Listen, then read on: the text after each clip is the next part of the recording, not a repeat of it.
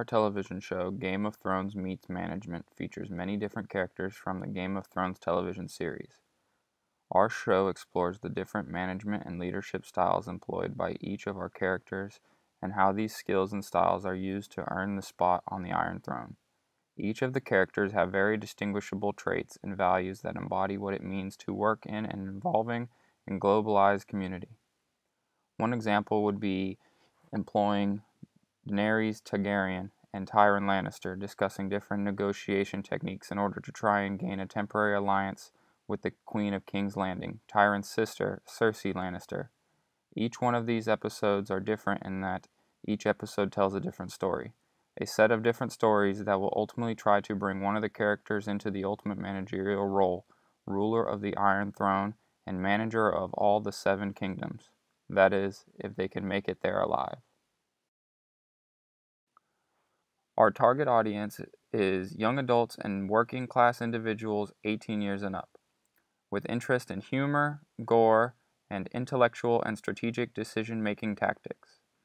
The show is set in the imaginary continents of Essos and the Westeros, and our show plans to bring management concepts to the big screen with an action-packed storyline. By creating this television show, our viewers will follow each of our characters on their journey to the Iron Throne, observing different managerial techniques and leadership styles along the way.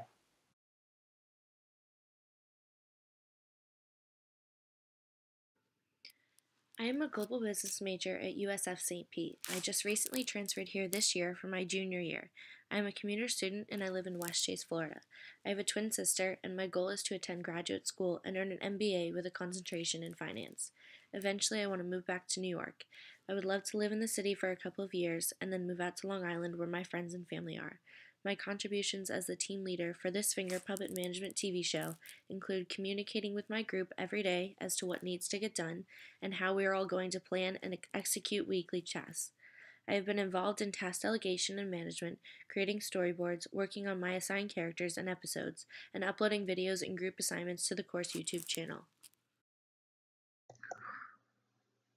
Hi, I'm Jay. I moved to Florida in 2010 after spending 8 years in the military at Fort Bragg, North Carolina, jumping from airplanes and fighting terrorism. I moved to Florida. I got my associate's degree from Pasco Hernando State College, and I currently manage a vascular surgery center.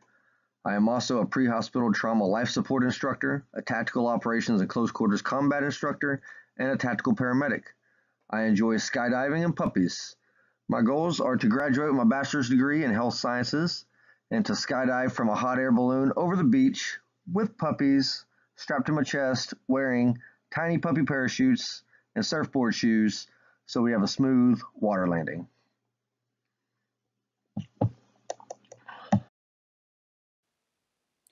I am a marketing major in my junior year at USF. I enjoy playing sports, fishing, and hanging out with friends. I don't have any kids, and after I graduate, I plan on developing tiny parachutes for daredevil puppies who want to jump out of hot air balloons. I have been contributing to the video editing portions of our tasks despite my limited knowledge on the subject. I always try my best to help the team. He's a finance major who recently started at USF St. Pete and works full-time for a logistics company called Dedicated Global Carriers. He's passionate about family as well as sports and motivation. He tries to jump in when possible to help the team progress and has studied his characters in order to understand the managerial concepts they apply to our show. Nima is a business manager, is the one of the quieter people in the group. He's a GM of Chick-fil-A. He always offers to help when we need someone to do something. His help with ideas of storyboards and the storyboards themselves. The mission of our team was to show managerial growth and concepts of this course by using the Game of Thrones television show. Daenerys Stormborn of the House Targaryen, first of her name, the unburnt Queen of the Andals, and the first men Khaleesi of the Great Grass Sea, Breaker of Chains, and Mother of Dragons, the true-born ruler and manager of the Iron Throne and the Seven Kingdoms.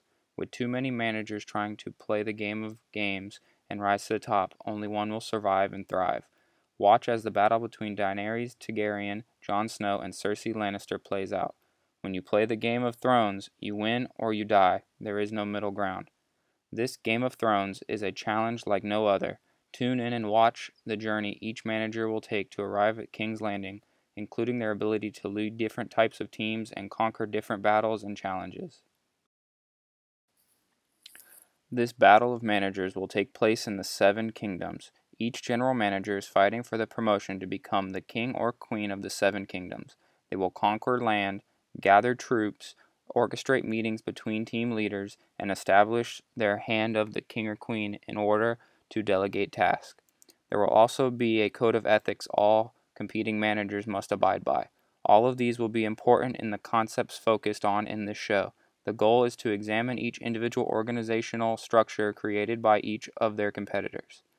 Our target audience will be young adults / businessmen and women in their early to mid-20s. Our viewers will be individuals just starting out in their careers, and this television show will captivate a younger audience because of the popularity with this storyline and the characters affiliated with this show.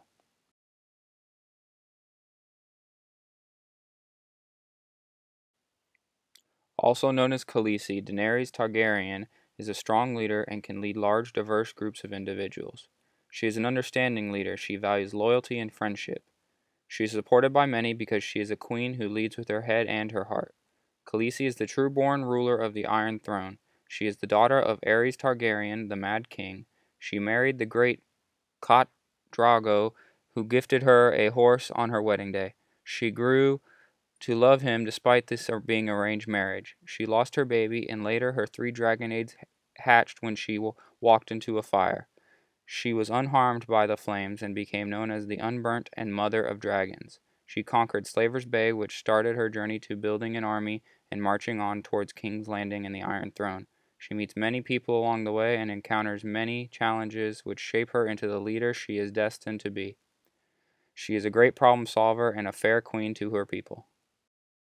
Jon Snow, to the knowledge of only the viewers, is the bastard child of Ned Stark. However, in reality, he's the son of Rhaegar Targaryen and Lyanna Stark. He lives at Castle Black with Ned Stark and Catelyn Stark, his 2 sisters and 2 brothers. He was sent to the Night's Watch, where he devoted his life to man the wall. Through his experiences of training being a knight and his relationships with others, he later becomes commander of the Night's Watch. Jon is a man of the people, which makes him a great manager and leader. He learns quickly and climbs up in standing. After encountering certain characters and adventures and situations, he steps down and leaves the Night's Watch and reunites with his family at Castle Black. He later meets his sister, which he doesn't actually know is his sister, and he pledges his loyalty in declaring her the rightful queen to the Iron Throne.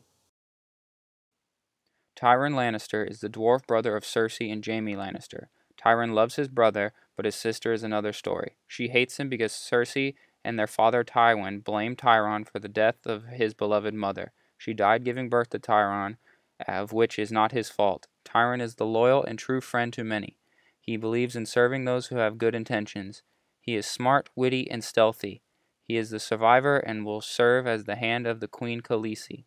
He will join her army in the fight for the Iron Throne at King's Landing when the time comes. Cersei Lannister is the mother of King Joffrey and the daughter of Tywin Lannister. The Lannisters are known for their gold. She is an evil leader who only cares about herself and her family. She doesn't have any friends. She values loyalty from her people, and those who do not devote their existence to her family will pay with their life. She was married to Robert Baratheon, however, all of her children are to her brother Jaime Lannister. Cersei has a temper like no other and kills many people both directly and indirectly throughout the show. She is irrational, headstrong, calculated, selfish, harsh, and powerful. Sansa Stark is a timid girl who grows into a strong woman. The events in her life shape her into the person she is at the end of the series. She is a good leader but struggles to gain the support of her people because they want a man to serve as their leader. Although she is the true queen of Castle Black, she stands behind Jon Snow, her half-brother. She trusts people too easily and follows her heart more than she should. This gets her into trouble along the way. Tommen is known for his innocence and kind-hearted nature despite his family's notorious reputation of being mean-spirited. The virtuous king contains qualities fit for ruling, such as being polite, humble, compassionate, and kind. Although he holds these valuable assets, which are typically important for being a quality leader, he's vulnerable to being easily influenced. Shortly after his brother's passing, he becomes king and victim to the seduction and manipulation of his brother's widow, Marjorie. He falls deeply in love with Marjorie and is absolutely crushed when she's killed. Once seeing the great sept of Baelor explode with Marjorie and her family inside, Tommen immediately removes his crown and calmly throws himself out of the window to commit suicide. Marjorie is quite possibly the most charming character in the show. Not only beautiful, she is driven and self-motivated, as well as strong with a brilliant mind. Her greatest asset is her ability to win the minds and loyalties of her subjects, and is completely loyal to the House of Tyrell. Using these tactical advantages, she is successful in gaining a significant role in leadership. She is particularly effective with her tactics of manipulation, which is shown by marrying King Joffrey and became queen consort through their marriage. Once her husband is poisoned hours after their wedding ceremony, Marjorie moves her tactics towards his little brother and seduces Tommen, ultimately becoming his wife. However, her drive to become queen may have been her ultimate downfall, as she is possibly the greatest threat to Cersei, who has her and her family destroyed.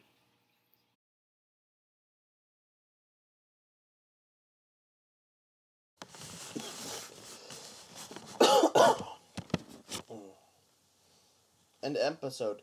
Mutiny at Castle Black. Jon Snow has been promoted as a new Lord Commander of the Night's Watch. His bravery and leadership led him to this promotion.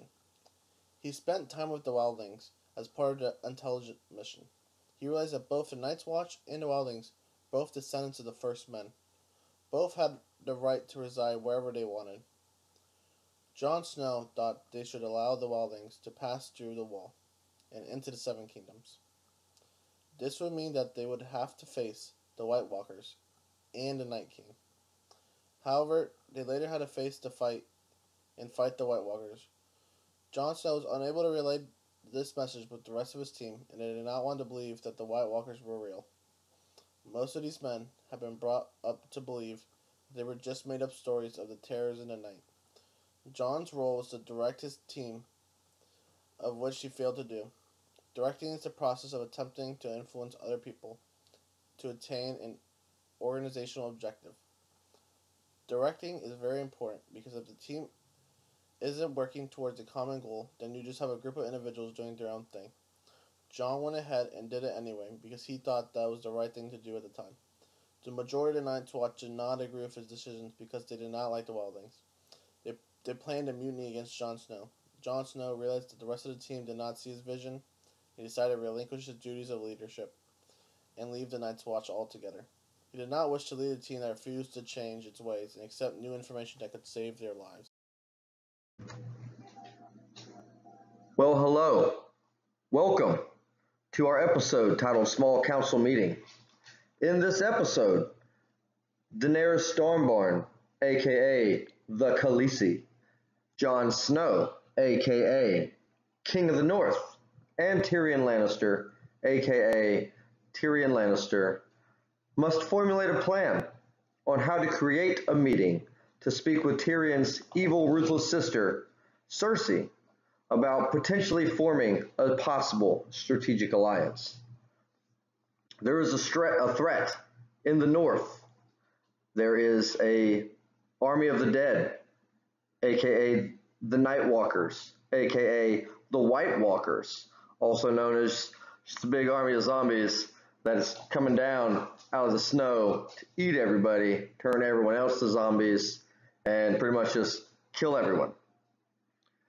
All the key leaders from those regions realize that the only way to keep everyone from being eaten and turned into ruthless, crazy-looking zombies is to put aside all their differences, create some alliances, and come together as a team. The intent of this meeting is to get the evil Cersei to join forces with the key leaders of these regions. Cersei is a Lannister, and there's two things that the Lannisters have. They have gold and they have soldiers.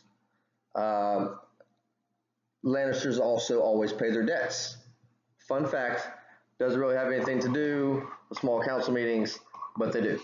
So if they can get Cersei on board and try to help out and create these alliances, they will have a lot better chance of defeating this zombie army that is coming in from the north. She will have to make an arrangement with Jon Snow and Daenerys. Daenerys has an army of Unsullied. The Unsullied are just a bunch of dudes that follow instructions really well and they kill everyone. And she also has a bunch of dragons. Bunch being three, still more dragons than everyone else. So that's pretty cool. And she will use that part of her army to try to defeat the White Walkers. This alliance with Cersei, if her and Jon can convince Cersei to form one, will help them share some of the risk associated when trying to fight the Northern Army of the Dead.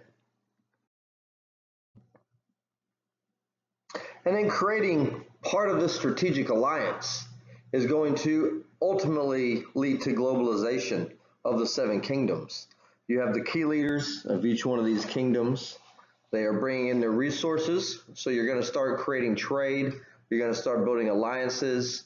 You're going to start bringing civilizations together. They're going to have to understand exactly which way or how this civilization works, how this group of people works, how the people of the North work, how the people of King's Landing, that Cersei rules, works. By bringing all these people together, they're going to essentially begin to globalize and unite to create one kingdom out of seven. Globalization is taking corporations from a global community, also the Seven Kingdoms, and bringing them together, whether it be by trade of goods, technology, money, alliance, any of that stuff. Stated in Friedman's book, The World is Flat, there are positive and negative effects of globalization. Anytime there is any competing firm, company, kings, rulers, competitors, you can cause harm and distrust to the locals. All these, to form this alliance, they have to be able to trust Cersei. Cersei has to be able to trust them. They have to be able to not have people that are used to being enemies. Now they need to trust each other and they need to work and fight together to fight this inevitable army of the North. A major factor in trying to create a global community is the institutional environment. An institutional environment, to put it simply, are the rules that operate within a country's boundaries. These rules could be the rules of the different Seven Kingdoms. The people of the North that Jon Snow rules may have a different set of rules that they operate with than the Khaleesi's people, than the Unsullied operate with, than the people of King's Landing that Cersei rules operate with. They all operate differently. They're all different complex societies, will have different complex policies. Jon and Daenerys will have to try to figure out how to arrange this meeting without violating the institutional environment that has been set at King's Landing by Cersei. In the event that they arrive and potentially violate one of these rules or policies, it could ruin the chances of an alliance and potentially bringing the Seven Kingdoms together. Knowing a competitor's institutional environment is crucial. If they do not pay attention, the alliance cannot be created. Thus, the army of the dead zombies will come down, kill everybody, and that's the end of the story. So, hang on to your seats, pay attention, and enjoy the show. The battle. In the episode of The Battle, Jon Snow successfully gets an army together to combine forces with Tyrion Lannisters, Sansa, and Ciri. Each of these leaders were leaders of their own region, coming together to form a regional management structure. This structure of management displays how each competitor is from a different region, but are willing to work together to achieve a common goal. However, even with their combined forces, they did not match the numbers wise in comparison to Ramsay's 5,000-man army. Jon Snow's objectives was to defeat Ramsay's army and kill Ramsay. Jon worked together with the other leaders and made strategic plans on how they can accomplish their goals. Jon Snow also motivated his troops and made his army believe they would win this fight. This is a very important aspect for a manager to have because if you can't get your team to try to achieve one common purpose, they don't really have a team at all. John had trouble before with his troops, but now he's adapted and became a leader, and this time he achieved motivating his troops. This plan making was basically made from the corporate level because people like Jon Snow and Sansa were the leaders and they made a decision. Jon then motivated his troops to go to battle and win this thing. Through Jon's perseverance and leadership, his army successfully defeated Ramsay.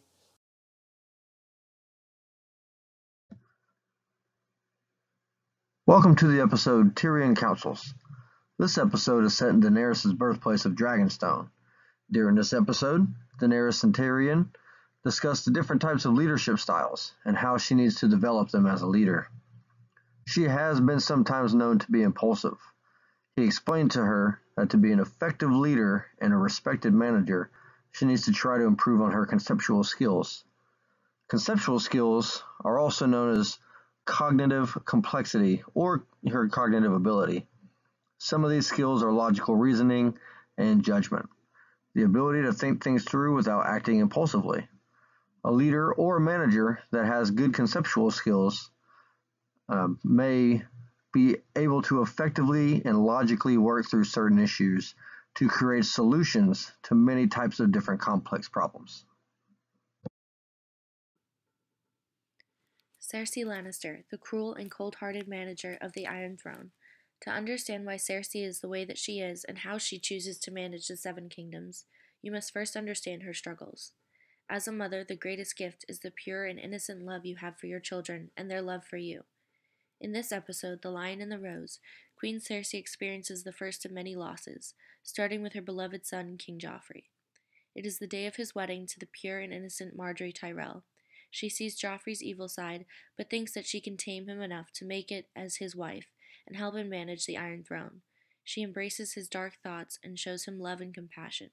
She introduces him to the people of King's Landing and shows him what it feels like to be charitable and give back to his people.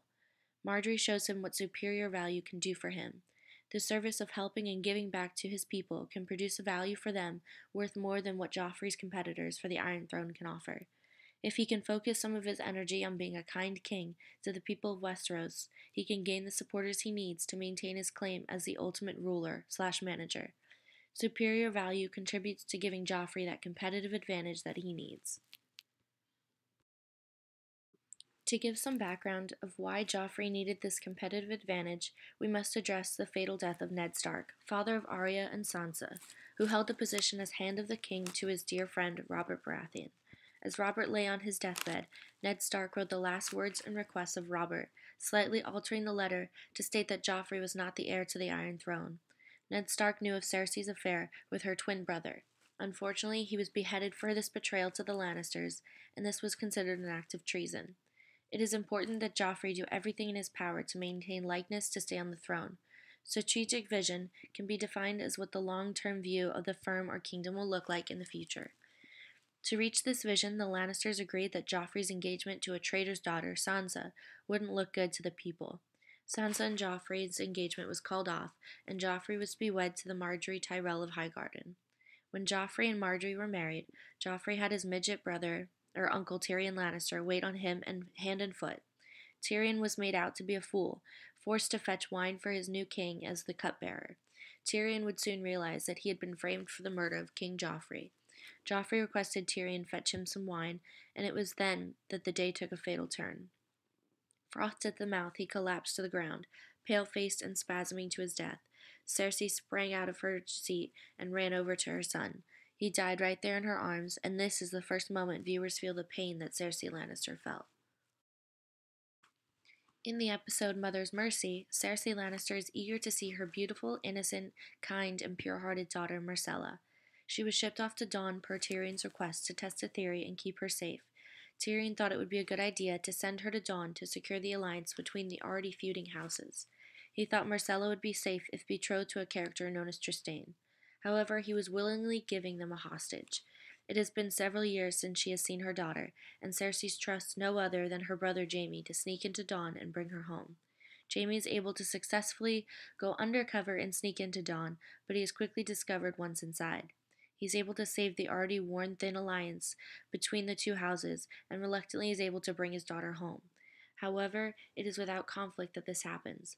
Once on the ship sailing home to King's Landing, Marcella and Jamie finally have a moment alone, and Jamie sees this opportunity to declare his love for his daughter. He is nervous to tell her that he is actually her biological father, but she stops him mid-sentence and tells him that she already knows and that she is happy that he is her father. They share a loving father-daughter moment, and he finally gets to hold his daughter in his arms. This moment is brought to a halt when Marcella looks at her father with a troubled look, and her nose starts to drip blood. Before Jamie can even realize that something is wrong, his daughter is taken away from him by the tight grip of poison. He is left to bring back the corpse of his lifeless daughter to Cersei. As benchmarking applies to a tool useful in assessing competitors, it is exactly what Cersei is faced with in this episode. After analyzing the firm's external environment, it could be forecasted that Queen Cersei would lose all three of her children, as the prophecy stated. The environmental uncertainty of her enemies in Dawn made way for her daughter Marcella's death. When Cersei was just a young girl, she met a woman who practiced witchcraft, and she told her that she would bear 3 children and lose them all. In this episode, Winds of Winter, Cersei has finally gotten her revenge on the High Sparrow along with all of his little sparrows, the Faith Militant and Queen Marjorie. Cersei locked Tommen away in the Red Keep so that he would be safe from the explosion of the wildfire. As Tommen watches the Sept burst into nothing but a cloud of black smoke, with his wife inside, he takes off his crown and takes his own life. Cersei promised all who wronged her that she would get her revenge. Cersei's trial was to be held in the High Sept as one of her last steps to atone for her sins. This was Cersei's big moment to gather all of her enemies under the same roof and make her move. She had her guards keep Tommen from attending the trial. When Queen Marjorie finally realized that Cersei wasn't at her own trial and that it was a setup, it was too late for any of them to escape. Cersei annihilated every last enemy she had in King's Landing, leaving the throne open for her to protect against her fast-approaching competitors. With the passing of his older brother Joffrey, Tommen is crowned the new king of the Seven Kingdoms in the episode First of His Name. Most members of the kingdom are actually relieved of this switch because many felt as though he is much more virtuous than his psychotic brother and predecessor. Being a humble and compassionate king, Tommen is respected by his people immediately, showing his skill set is one that represents effective leadership. This is essential toward winning over his people, as providing loyalty to his people will have them in turn be faithful and loyal to him. His youth indeed is questioned by members considering his vulnerability to being influenced by many around him, especially his mother. The next scene shows Tommen's mother Cersei talking with Marjorie as they watch Tommen be crowned. Although Marjorie is Joffrey's widow, Cersei recommends Marjorie be with Tommen while stating he will need help at the top of the throne, and not considering herself as her son's helper. Marjorie is well aware that being married to Tommen would give her and her family an incredible competitive advantage over the other houses in the Seven Kingdoms. If Marjorie is successful in convincing Tommen to marry her, the alliance will surely help her family become much stronger and more powerful. Marjorie then uses her skills in negotiation to win Tommen over and convince him to marry her specifically through seduction. She applies the acquired needs theory in order to win power and achievement within the Seven Kingdoms. She is extremely motivated in her risky attempt to try and convince Tommen to marry her in order for her to become queen once more. Although this is a risk for her, it is a moderate risk which she is willing to take in order to have the power that almost anyone born in a royalty family seems to want universally. There's a large amount of treachery and planning depicted in the episode Destruction of the Great Sept. Queen Marjorie shows her true loyalties to the House of Tyrell when being found guilty of lying for her brother Loras, who was facing trial for criminal charges. Queen Marjorie was lying on behalf of Loras in hopes that he would be found not guilty to charges brought up against him. The queen lying for her brother was all based on ideas she had been forming with her family's strategic plan. With this plan being put in place, she believed she would be the most powerful and popular queen ever, using this power to provide superior value to her people. Believing her reign with King Tommen would be one that would have never experienced before. If her brother was acquitted of the charges filed against him, he would remain the rightful heir to the Isengard of House Tyrell. With Queen Marjorie married to the King of the Iron Throne and her brother heir of Isengard, the family and House Tyrell would indeed form an incredible alliance which would give them enormous power and within the Seven Kingdoms. However, this strategic plan does not end up working out for the House Tyrell, as she is found lying. They both are held in contempt until Loras admits his guilt to the charges brought up upon him. Next scene shows Queen Marjorie with the High Sparrow, Loras, and a number of other people awaiting trial, and for Cersei, who is nowhere to be found. Queen Marjorie suddenly realizes that with Cersei's absence, that everyone in the Great Sept was in great danger. She quickly advises the High Sparrow everyone needs to leave and that the trial can be pushed to another time. Cersei has formed her own ideas towards what needs to happen for the success of her house to flourish. These ideas are shown in this episode in the form of tactical planning, where Cersei understands the importance to eliminate members who had the power to overthrow her. She has the Great Sept blown up, with everyone who was set to oppose her during the trial, abolishing many rivals as well as nearly everyone in the House Tyrell. She also makes sure to have her last child, Tommen, kept at the Red Keep, where he would be safe and keep her house purity safe. Tommen watches the Great Sept destroyed and is crushed when realizing his wife as well as numerous innocent people have been killed in the process. He questions the managerial ethics of this decision his mother made, as it certainly was an inhumane way of handling the situation. Shortly after the Great Sept explodes, Tommen finds it unbearable to think of life without his wife and cannot live with the knowledge that so many innocent people died at the hands of his mother's plans, ultimately taking his own life. In the episode Trial, the Lady of Winterfell, the newly crowned ruler Sansa Stark, wisely uses a rational model in her decision on the fate of Peter. Peter Baelish, also known as Littlefinger, was once a mentor to Sansa and taught her many things that have made her the successful ruler she has become. But these lessons show their hidden meaning when Sansa reveals that she discovered that Peter convinced Lysa Arryn to kill her husband Jon and write a letter convincing the Starks that it was the Lannisters' doing. She goes on to say that after this plan unfolded, Peter killed Lysa in order to cover his tracks. Sansa shows no ethical dilemma as Peter defends his innocence, despite Bran revealing that he has seen Peter's crimes in a vision. Sansa then shows no remorse as she sentences Peter to death. This shows Sansa showing strength as a leader and how she has grown because she didn't let her and Peter's past cloud her decision-making process, and she did what she knew had to be done. Management is a dynamic process. It is ever evolving and changing with the times. However, there are certain aspects of management that may never change. Some things that may not change are how to deal with people or how to motivate and influence others. The term manager means you will always have to deal with subordinates. Being able to deal with and lead subordinates is a key role in a manager's scope of practice. However, with continual changing technology and globalization becoming more and more a part of every business capability, managers are going to need to be able to adapt and overcome the challenges that come with these dynamic processes. Conferences are moving away from meeting rooms and moving into the digital world. Documents are able to be shared in real time all over the world, and depending on the company, managers may not even work in the same facility as their employees. With globalization becoming so prevalent, managers may have to learn different cultures, customs, and international relations. Managers now, more than ever, will have to learn to think outside the box, maintain a flexible mindset, and adjust at a moment's notice.